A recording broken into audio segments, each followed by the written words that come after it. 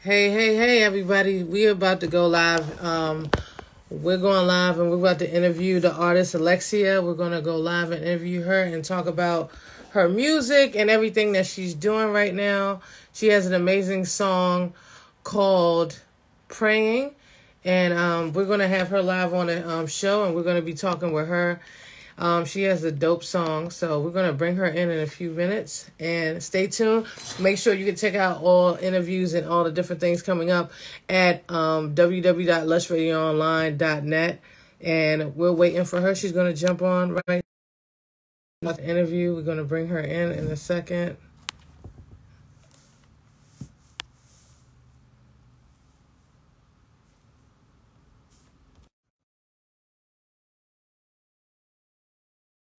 So stay tuned. We're going to have a quick interview with the artist called Alexia.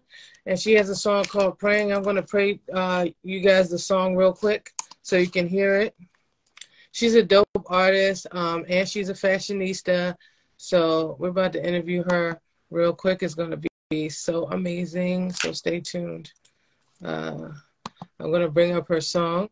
And I don't know what you guys are checking out, but on Netflix, 100 Physical 100 is an amazing show. And this is her song I'm playing for you guys right now.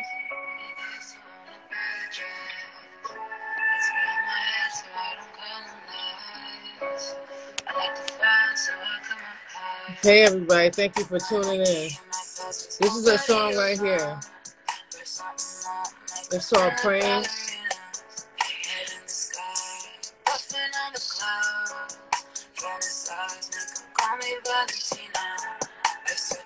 Body like how we coming down, feet on the ground, only when I step in my heel. I could die, but I'm living for the pounds. Got out of sight, so I'm praying to Maria. Love my reflection, I look so good. You don't smile, but I wish you would. Talk to myself, but still misunderstood. Smoke please when I roll the wood.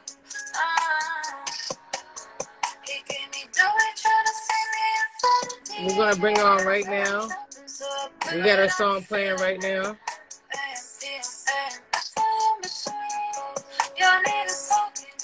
Are you able to jump on with us, Alexa? This is a song right now that you're listening to. It's called Praying on YouTube. It already hit like 50K views. It's insane. Thank you, everybody, that was joining.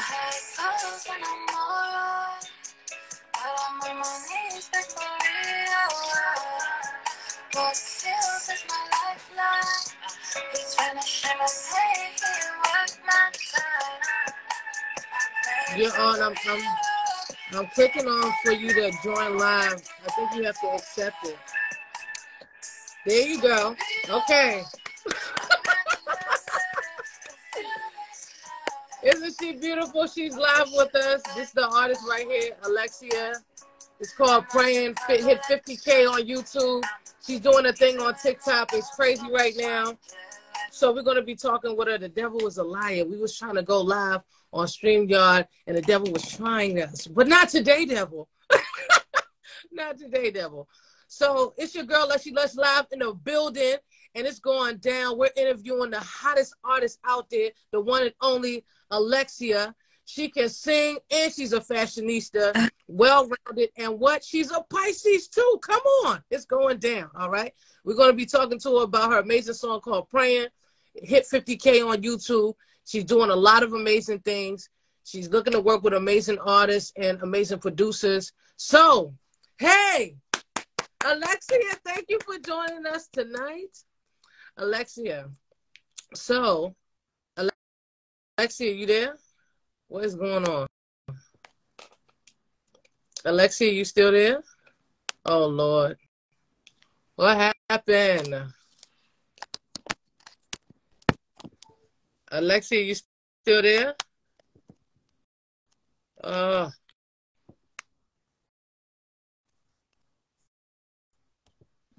Alexia, you frozen?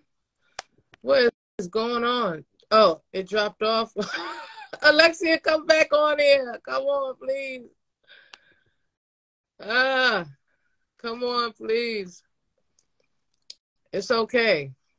What's up, Webster Styles? What's up, everybody? Okay, we are back. All right. All right, so let's get into it, okay? Alexia. I don't know why it just dropped like that. Yeah, it's crazy.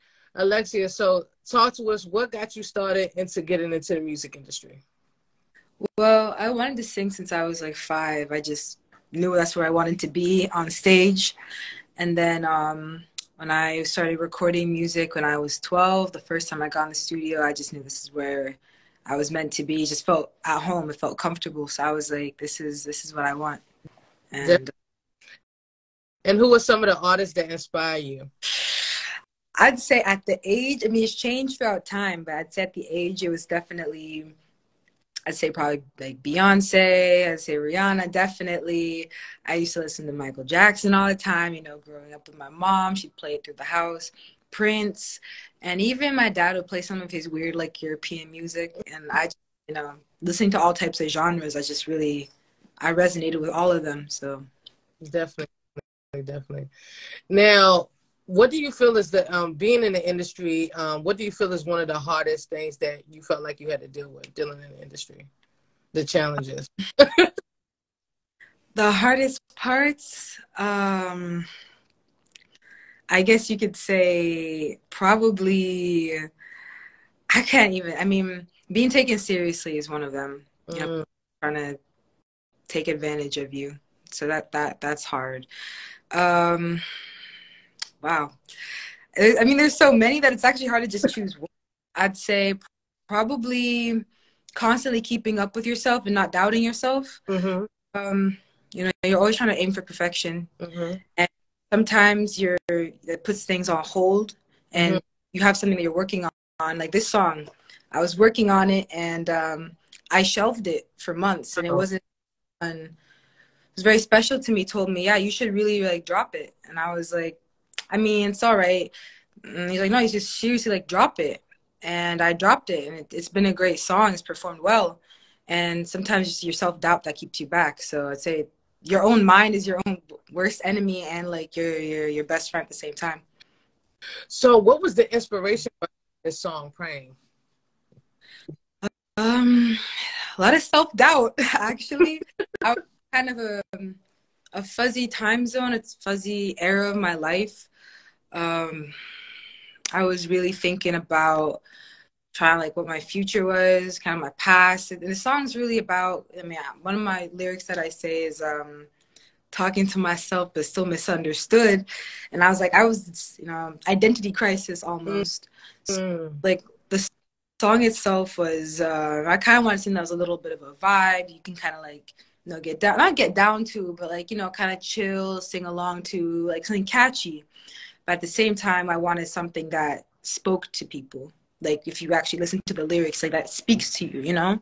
And that's kind of that's what inspired the song. That's what I want people to get out of it. I mean, it's definitely a dope song. I call it hypnotic in a sense, right? When you hear it with the track, your voice is hypnotic in a sense, you know? Yeah. And thank you. Almost you go into a little trance when you hear the song. I'm like, I don't know what kind of power you have in this song, but it's like you're just bopping your head. I love the song. Now, you know, if you could work with anybody, dead or alive, who would it be? Anybody dead or alive, who could it be? Dang, it's like my brain's going blank. I'm just come up with anything. Anybody dead or alive, who could it be? With music, damn, there's so many talented artists. It's like the funny thing is I have so many on the top of my head, but like it's so hard to pick one. I mean, Rihanna's always been my biggest inspiration. She hasn't dropped music in a while. I think it'd be super cool. If she dropped a project, I think the coolest thing would be able to be featured on that project. So definitely her. But dead or alive, I always wanted to work with Prince. Ooh. Yeah, like he's just like a classic, you know? He's that really... was nice. But Rihanna's a fellow Pisces too now. Yeah. So, so you already know that would be a win-win, right? if you was on Rihanna. So that would be dope. Now, you know, what is the things that you have learned behind the scenes? Because, you know, when you're an artist, you're so passionate. You love the whole entire industry. You love what you're doing and you're into your work. What have you learned in regards to business versus when you first, like your aha moments and stuff as you went through, this journey? The business aspect. It's the part that I'm weakest at. I'm not gonna lie. The business aspect is probably the thing that I learned, like, or things that I've learned. Mm-hmm. Important thing. I hate to push it out to something else. Probably having a good manager, self-management.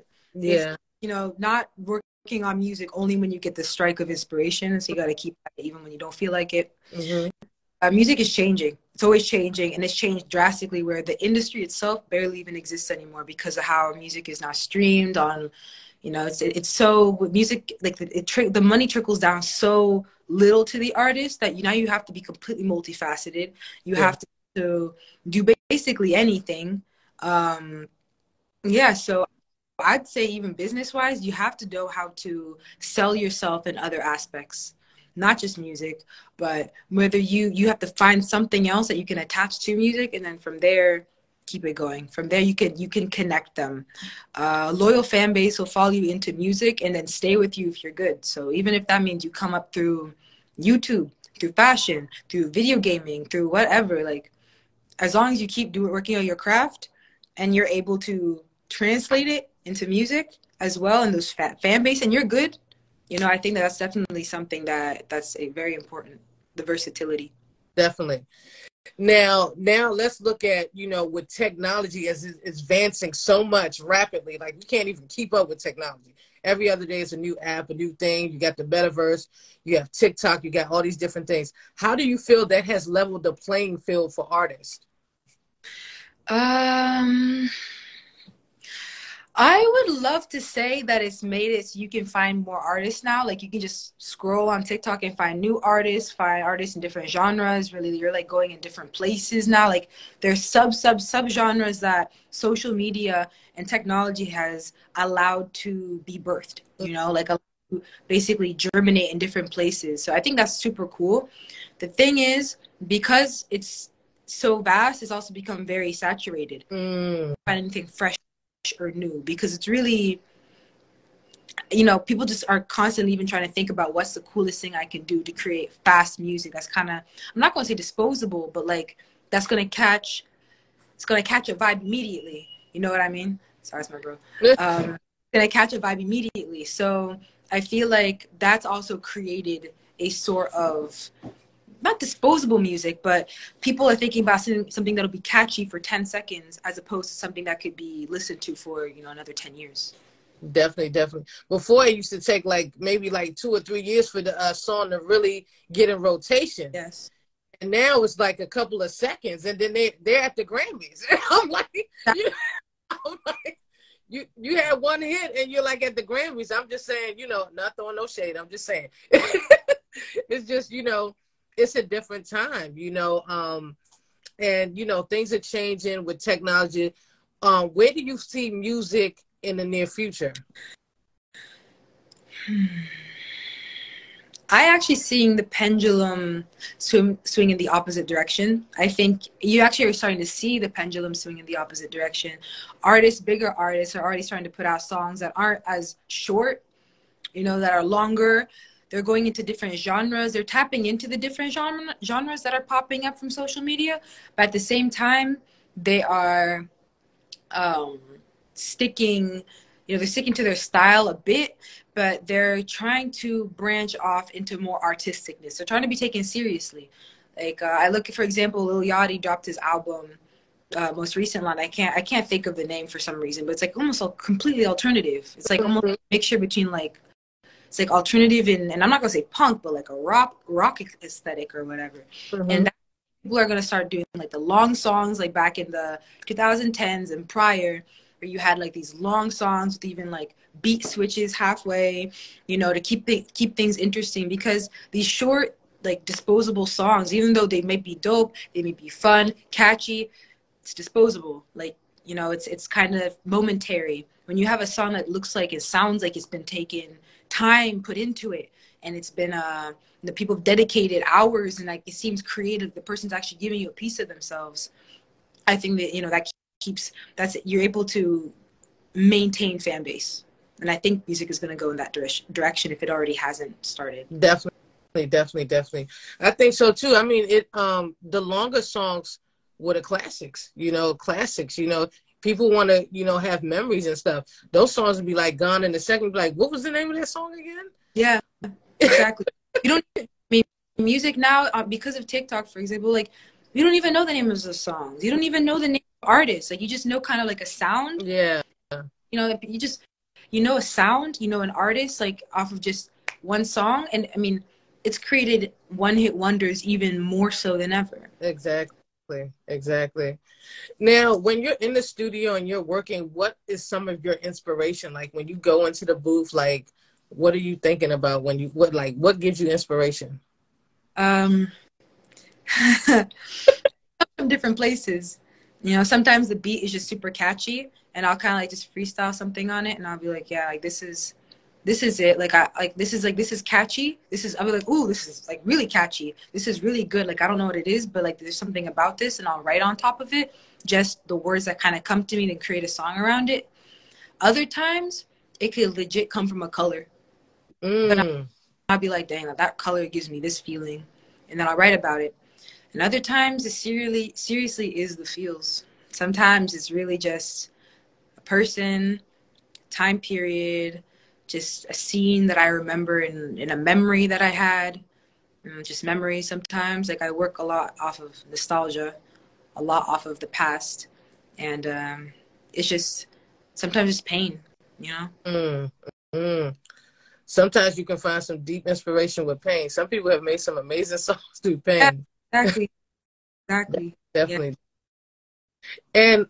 And we're going to play a little bit more of your song just for those people that joined a little bit. So we're going to play some more of this amazing song.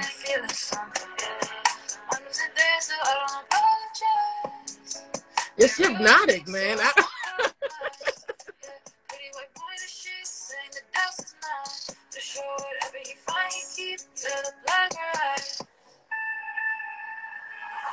So you got to check out the video, everybody, on YouTube. 50K. Insane. We try to get it to 1 million. That's all I'm saying. I'm just saying. We trying to get it to 1 million.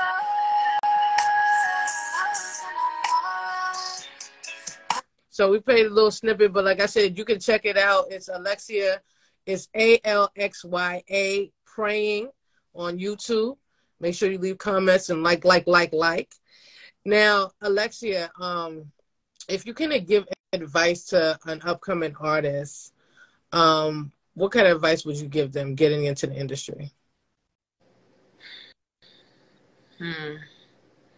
Besides find a really good manager, release a lot. On advice. I don't release a lot. I should release way more. I should have been releasing way more. But the more you release, the more music you learn kind of is your vibe. You kind of find your sound quicker.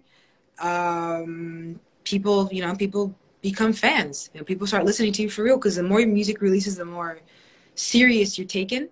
Obviously, every couple don't release every day, because like you have some things that I think people get tired, people started, but also don't take too long when you're making stuff. Now, I take a long time, and I'd say that's probably only held me back through time. Now, I'm very proud of the things I've released. The most recent song, probably the most proud, but that song, like, you know, I dropped it pretty quickly after that person told me, yeah, you should drop this. So I was like, okay, like, I'm not going to think too much on it. I'm not going to change too much. I'm going to just drop it. I'd say more advice would be kind of like, I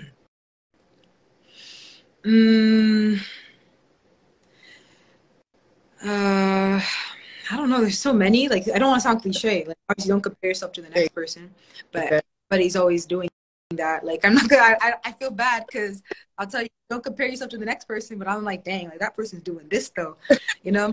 So you don't want to do that.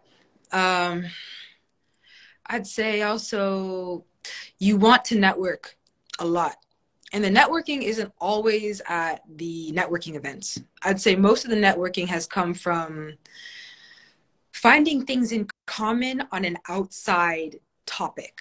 So people think, okay, this person's into music, I'm into music, let's work on it. Let's work together.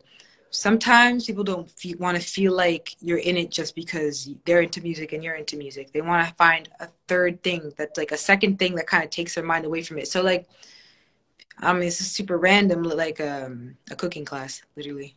Like doing another thing. It also doesn't just like give you opportunity to meet other people, which could also be into music, but it also shows like, you learn different stuff, and doing different things. It sounds kind of simplistic, but doing different things helps you expand your mind, which also finds inspiration in what you're doing. So yeah, I mean, it helps even with inspiration and also with networking on the side. So I'd say that's something that's been underrated. I think that's good advice right there. At the end of the day, and we used to say back in the day, your network is your net worth, right? So yeah, you know, diversify your network, you know, especially in this day and age with social media, LinkedIn, all these different things. Like, diversify your network, because you never know what you're going to learn, and you never know what might have been lying in you that you might unlock by meeting someone different, right? So I think that was great advice. And let's switch over to fashion, because you're a fashionista. Been to Paris, been all over traveling. You've done some amazing styling and stuff like that, right? If you could work with any company or brand, who would it be? Any company or brand. Sorry, that's my brother. He's playing video games. Okay. I'm like, bro, like, I'm doing this interview. Like, please be sure. Any brand or company regarding fashion, who would I want to work with? It's funny because I think about these things all the time, but when actually then it's like asked to me, I'm like, whoa, like, I have no idea. I never thought about it. A while ago I would have said Balenciaga, but they kind of found themselves in hot water recently. Yeah, they messed up. Somebody said Louis Vuitton.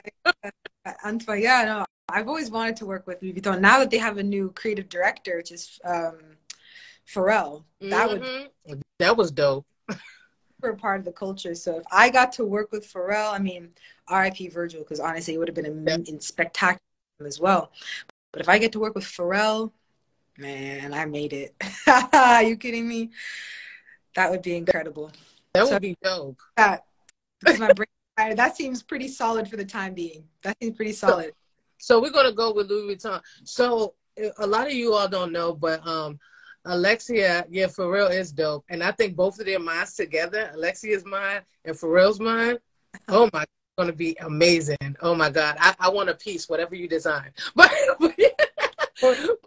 Alexia is into, not only, like, she's been into fashion since she was little. Like, she loves, like, she goes to, like, she can find like vintage pieces, like, and most people won't even be looking at it. Like, she can just spot it out. Like, she has spidey sense to like find these rare pieces, and she puts it together.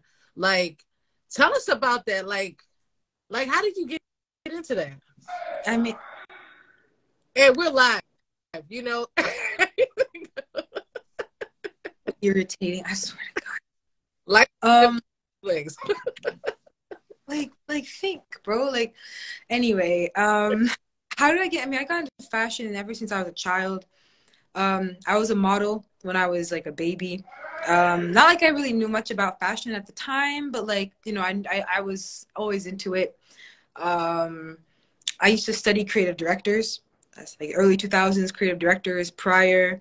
And it's not like I used to study them. I just, you know, flipped through the different Vogues, Italy, France, USA, is kind of where I specified. And I would learn the brands and like the ads. And I would, you know, figure out which brands kind of had which aesthetics.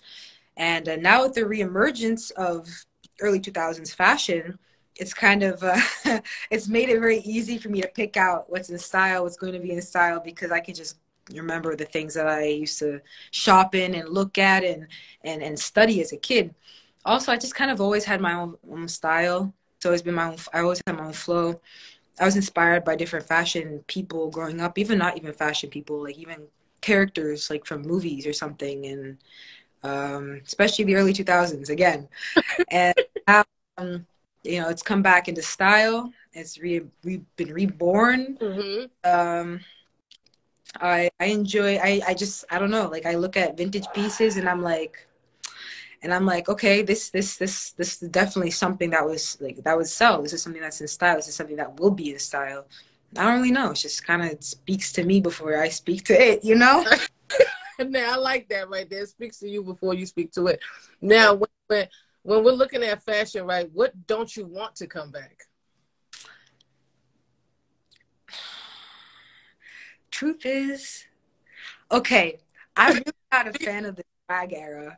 Like we had a whole 2010, like, the swag caps with the little like diamond. You had the cheat, like the really tight cheetah print neon green skinny jeans type of era, like LMFAO. Man, that was a nightmare of an era. Um,